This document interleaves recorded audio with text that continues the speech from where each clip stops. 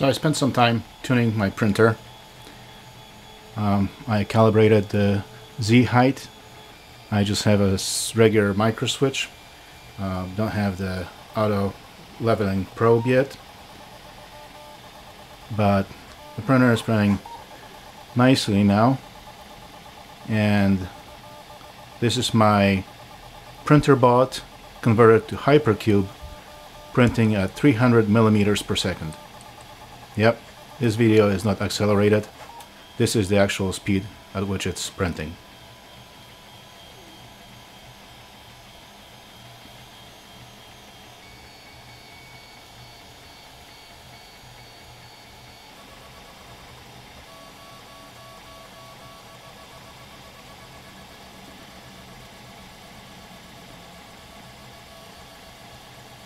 But come on, this is kind of slow. 300 millimeters per second. Let's crank it up to 200%.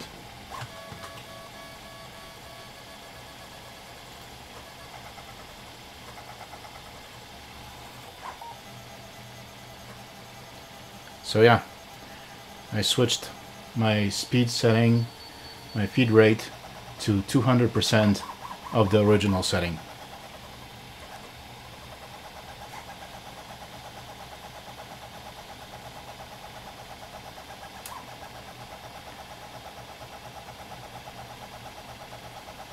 Now, I don't want to get too carried away, but how about 250?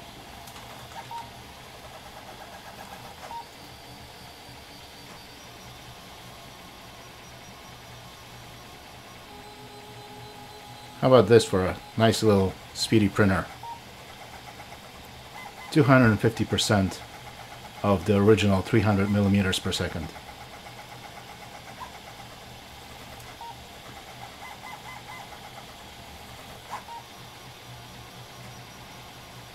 I don't know if this camera can even keep up with the speed at which the print head is moving.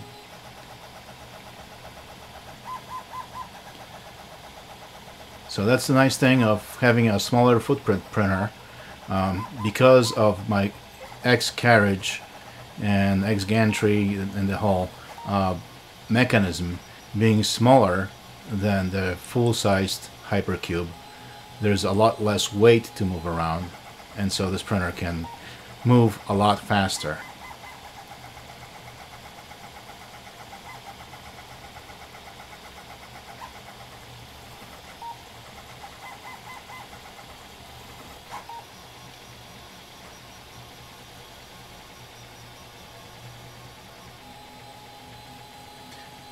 Now, I don't want you to have to watch through this whole print, even though it's only going to take 3 more minutes, but I'll record a video of how this part looks like once printed.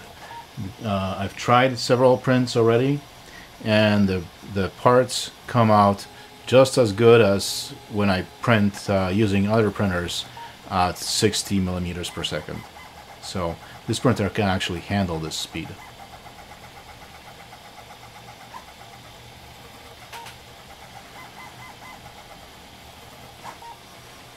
Oh, what the heck. Let's try 300%.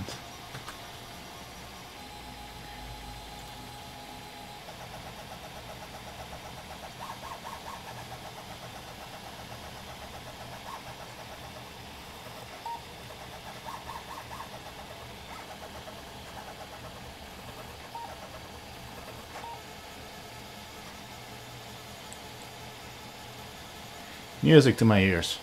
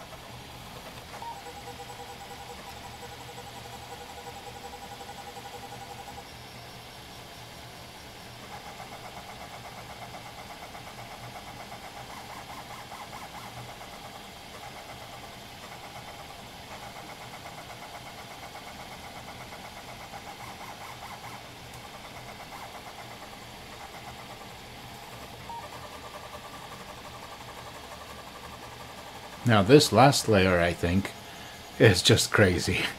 I've never seen a printer move that fast.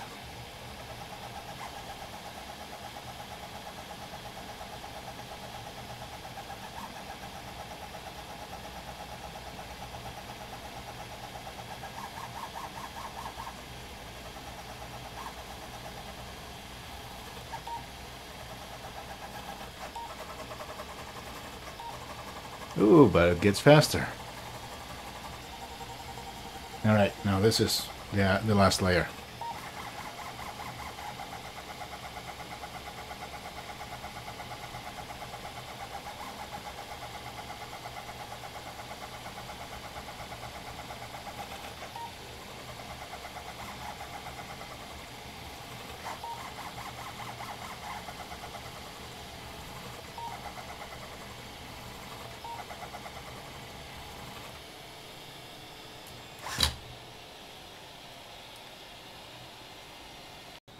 Alright, so here's the print that I just made. This is the bottom layer. Nice shiny surface from the glass. A little bit of lifting, but that may be just the filament that I'm using. This is a new filament that I've never used before, so I'm still learning what the optimum settings are for this filament, and I just used my usual settings this time and they seem to work fine. So I used 220 degrees for the extruder for the hot end and 70 degrees for the bed. A little bit of over extrusion on top layer. You see these traces from over extrusion, so I may need to adjust that. But other than that, so the bottom sections, that's when I started the print originally. This is when I started the print, and then I increased my speed to 200% and then 300% at the end. And really, this looks perfect. Perfect layers, very even, no Z wobble. Looks fantastic. The only thing that I can notice is that there's a little bit of an overshoot on the edges. When the print head was moving in this direction, because it was moving so fast, it would overshoot a little and then back up and then continue down. Overshoot a little, back up and continue down. And you can see these little bumps in the direction in which the print head was going. That's really the only complaint I would have about this print. I'm trying to, hopefully this is in focus. I'm trying to keep this in focus here, but that's the only thing that I would have a problem with. This over extrusion, that's obviously, just a matter of adjusting the settings, but this is just crazy. I printed this thing towards the top. That was at 300% of what I thought was 300 millimeters per second. Well, that's the settings that I have in my setup, and I'll talk about it in a minute, because I'm trying to understand whether that was really 300 millimeters per second and then at 300% of that. But other than that, I'm really pleased with the results of this print. And this cube is supposed to have 5 millimeter arms. There you go, 5.16.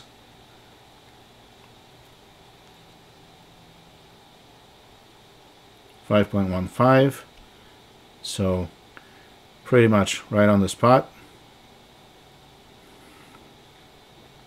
Again, this may be just a little bit of an over extrusion and maybe a little bit of an overshoot, but other than that, this is fantastic.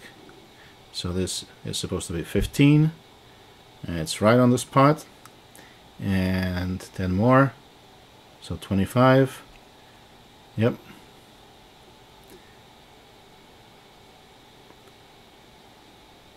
So I'm really pleased with how this printer behaves after just a little bit of tuning, adjusting the Z height and playing with the feed rates.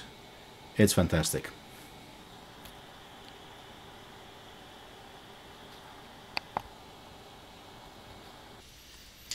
Alright, so maybe someone can help me understand what's going on here. I'm convinced that I was printing at 300 millimeters per second. This is what my settings are. And so for infill, which is most of the printing, and solid infill, I have set 300 millimeters per second. And also for max print speed, I have 350 to allow some margin. So this is what I'm expecting that the printer is moving at. This is the speed that I expect the printer to be moving at. But when I looked at the G code for my printer, this is where the last layer started. Right here, this is the first movement, this yellow line right here. And the feed rate is 3,581. I'm guessing this must be in millimeters per minute, because that's usually how these are expressed. But that converted into millimeters per second, let's do the math. 3,581 divided by 60, that turns out to be only 60 millimeters per second, which, no, I'm pretty sure that that was much faster than that. But even this, 60 millimeters per second, and then at the end I was printing at 300%, so that's 180 millimeters per second. I don't have point of reference. I've never played with these speeds, and I haven't seen other printers move at these speeds, so I don't know whether that was truly 300 millimeters per second and this number is just expressed in some other units. I don't think that this would be millimeters per second, 3,000 millimeters per second, but whatever. The way this printer moved was just freaky fast, and I'm really pleased with not only how fast it can move, but also with the quality of the print that it produced moving so fast. So I'm happy anyway. But for all you smart guys out there who are more familiar with this, if you know what unit this number is in, what speed this is, I'd be happy if you could comment on this and let me know. And other feeds that I see here is z-axis movement is at 21,000 feed rate. That's when the printer was reaching its final layer. And then the first movement to the beginning position of the print was also 21,000. Same for the print head actually lowering right to its initial position, 2100. Then 1800 for the extruder, and then at that point the feed rate was set to 3,581, and that's how it continued printing last layer. So for those of you who watched the printing movie to the end, when the print head was moving really fast, that was this number multiplied by 3, because I was printing at that point at 300%. So if anyone knows what these numbers are, let me know. Thanks. See you later.